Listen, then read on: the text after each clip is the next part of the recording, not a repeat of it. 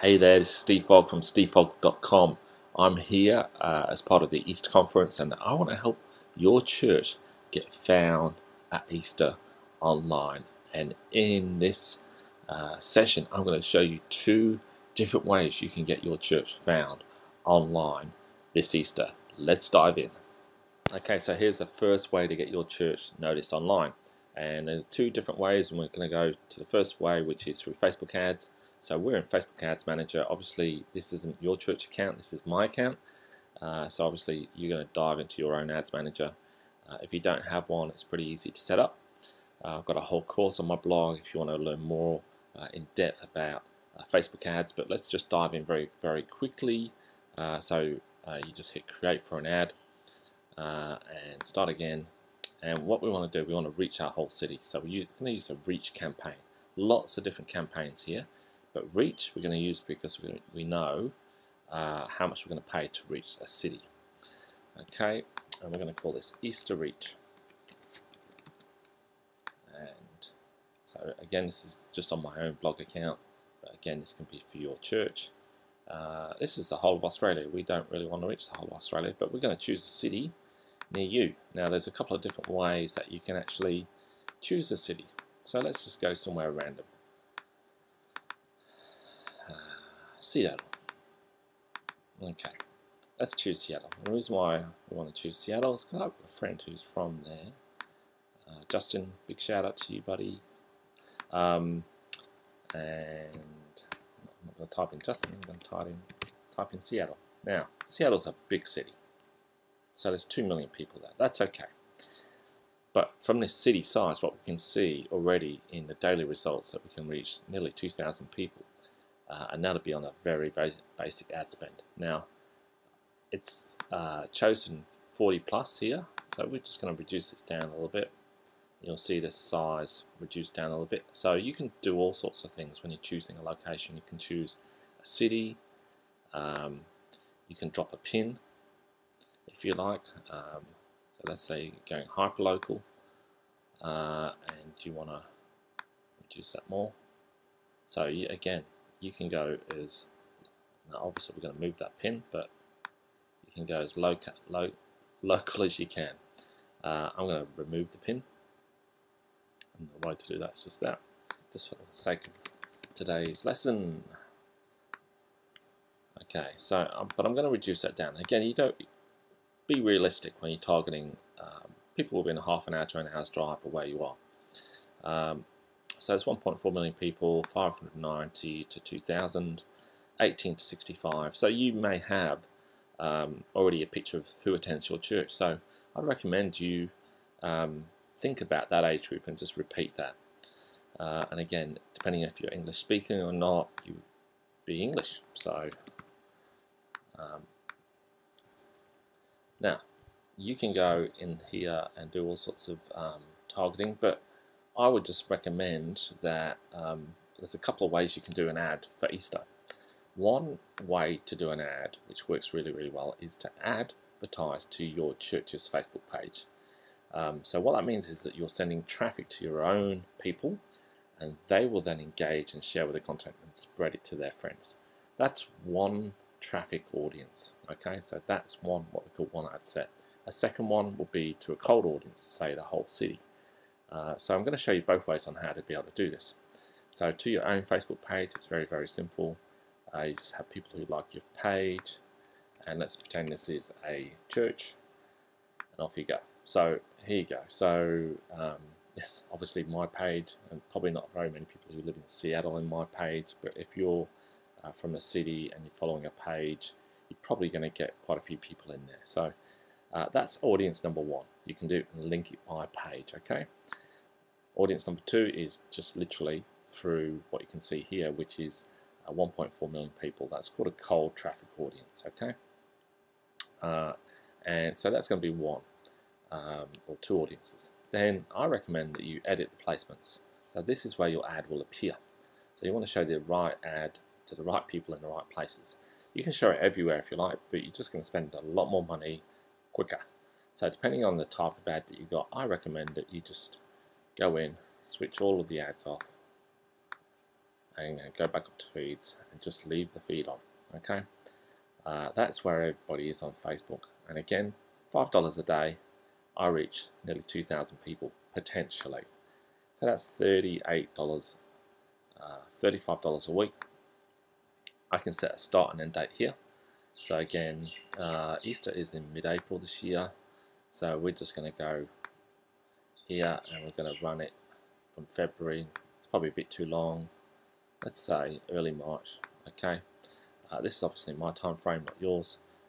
You can set it to run at any time and stop at any time. Again, this is just an idea, but really you can have this ad running all the way up to Easter. Okay, whether you have special Easter presentations or just your Sunday services, which are your Easter services.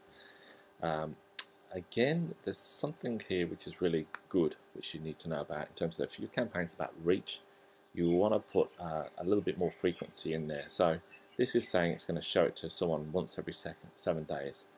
You can increase that if you like. So you can say 3 or 4 or 5 or 6 or 7. Don't do it every day because obviously you're going to be paying more.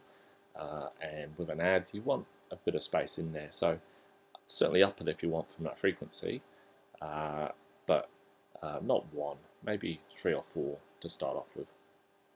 You can schedule your ads, but again, we're just going to do this as a very straightforward ad.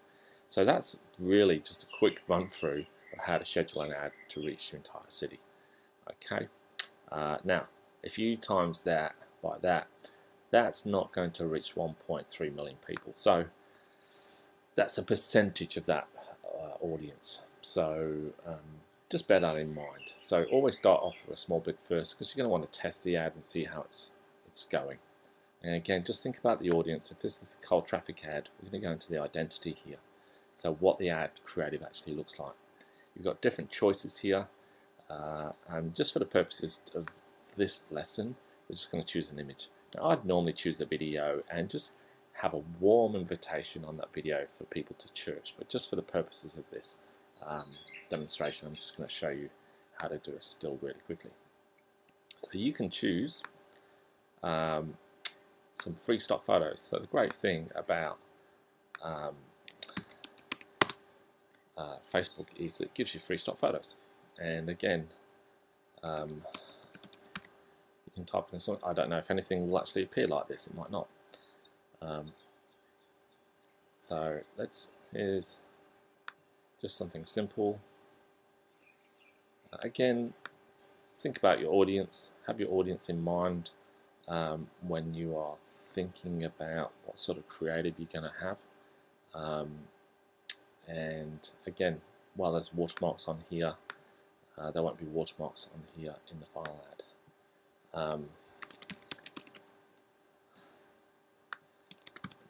So let's just put some text in here. You are warmly invited to our Easter services at Smith Street Church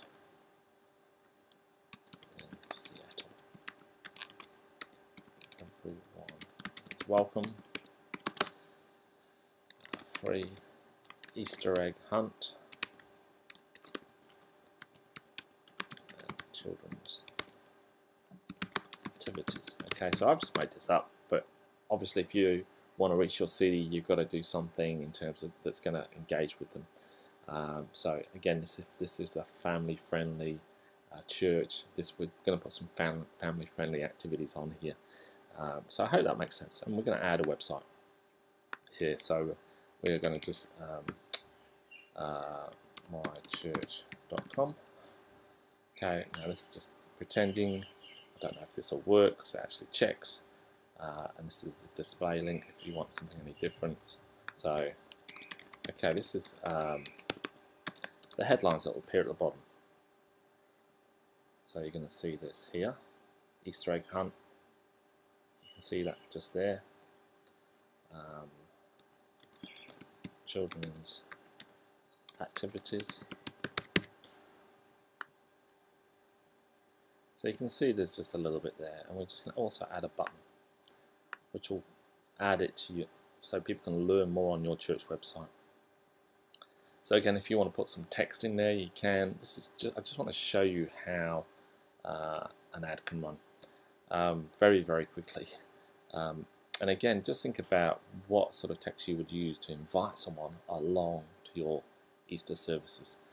You can have many buttons here. Obviously, probably the most relevant one is to learn more, because you want to drive them to a page on your church website where you've got some more information about your Easter services. Okay, you want your Facebook pixel so you can track how many people click through to the church website, and you can also set up an audience for that page to retarget to those people as well. And that is as simple as an ad as you'll ever see.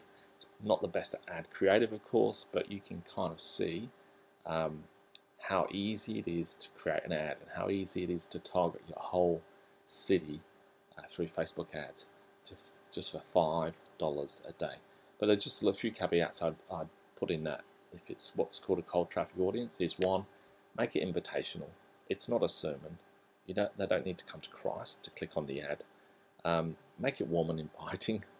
And if you're a family-friendly church, put some of the benefits of what they're going to have in terms of what will they experience when they attend your church. If you've got Easter egg hunts, if you've got children's activities, whatever you've got, if you've got a photo booth, whatever it is, put it in the ad, make it inviting, make it engaging. And that's it. That is as simple as it gets to create an Easter ad for your church this Easter. Okay, this is the second way that you can get your church found this Easter, and we're going to just go through how you can set up a couple of Google Ads. So Google Ads are great because people search online all the time, and particularly when it comes to Easter, people are searching much more. So there's a few campaigns which we're going to run and get going, but let's have a look at the first one. So this is Google Ads. This is a dummy account I've got up, so you're going to see lots of red in it because I haven't really finished setting it up, but you'll get an idea of how to do an ad. So we're going to do a new campaign. Again, it works differently to Facebook, but we're going to do a new campaign. We're not obviously selling someone, but we want to drive people to our website. There's different types of campaigns that you can run. You can run a search, so when people are searching, display, more visual across different people's websites. Shopping, obviously we're not selling a product, or video on YouTube, so we're not doing that either. So this is just a search. So we're just going to set up a dummy one here, yourchurch.com. Okay, and we're going to call this Easter Churches Near Me campaign. Okay, so again, it's not going to be a display ad. It's going to be a search ad. Okay, and we're going to choose Seattle again. So we're going to choose another Seattle. Okay. Okay, that's 8 million people, but that's the state actually. Let's go Seattle, the city. And I think it's the city. Yep. Okay, so let's say there's 6 million people. English, obviously, there, and we want to spend $5 a day. Okay. All right, and we want conversions, so people clicking through. And now I've set out some what are called site link extensions, which will click through to specific areas on the website.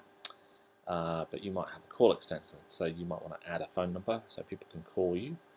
And you might want some other extensions. Another extension I also recommend, which would be another campaign, which would be a location extension. So what that would mean is that if your church is a location on the map and you've got a business account in Google Maps, you can actually do an ad in Google Maps. And that's a great way when people are searching for churches in Google Maps. Your church will appear at the top of Google Maps.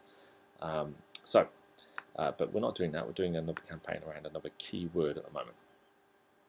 So we're going to set up this one, and we're going to call it Easter Churches Near Me campaign. Okay, and we're going to say Churches Near Me. And it's going to give us some keywords, ideas here. And I'm just going to add all of them for the moment. You can see there's a lot of different ones. Some are going to be relevant, some aren't going to be relevant. Now, so we'll add all ideas for the moment, and we'll save and continue.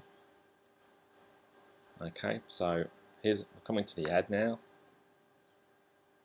So you can see those call out extensions. So you can keep it fairly straightforward. So let's have a final URL. Now, headlines, we only get 30 characters, so you can say Easter, let's say family friendly Easter services. You can see I've gone over there, so let's just take that off. Let's say Easter egg hunt. So just think about that other ad that we did, and I don't know if it'll fit. Doesn't look like it'll fit, but we'll type it out anyway. Children's activities. So grammatically correct. And what we'll do, the thing about headline 3 is it doesn't always appear, but that's okay. Family friendly Easter services. Everyone welcome. Come as you are. Let's just fix up that typo there. So you can get up to 90 characters, and you can keep going. So if you want to talk about what the service is going to be like, if you want to talk about more about your church, you can do all of that there. So again, free donuts and coffee in our adventure playground after the services. So again, it's just about what's going to happen in there, and we just want to make it as invitational as possible. Okay, and that's the ad. It's as simple as that. Very, very straightforward. Okay, so that is one ad. Now, here's the thing. We've got 25 keywords here, and not all the keywords are going to be relevant. But I've chosen this as that's the dog barking.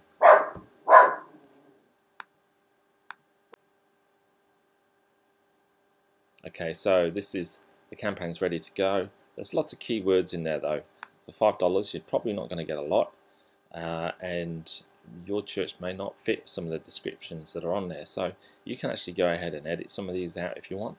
But again, I wanted to run a church near me, and basically what it's done is looked at common phrases that are used in when people are searching. So you can see churches that start at 11 near me, find a Baptist church, large non-denominational churches near me. So it's really it knows what people are searching for. So again, you can have a bit of fun here and play here, and really you could confirm it right now and pay for it. I'm not going to do that. Really don't want to do that. But you can kind of see there's no end date. I can put an end date in there if I want. I'll pick the location. It's in English. $5 a day, website traffic. So we want to drive people to that Easter page on our website. Please pick an Easter page on your website.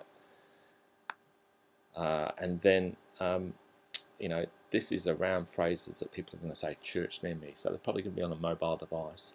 And again, have a bit of fun in that keyword planner, which I'm going to show you how to use in a moment. But that's essentially a quick run through on how to set up a Google ad in your city for Easter.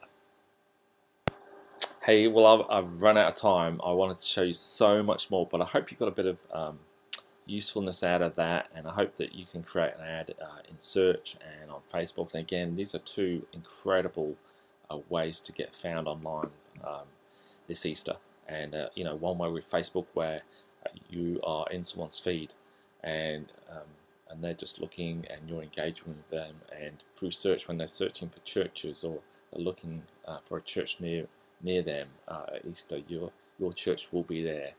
So those are just two very simple ways to get your church found this Easter. If you want more resources, just head over to stevefogg.com. I love sharing this sort of stuff with you. God bless you this Easter, and I hope this helps.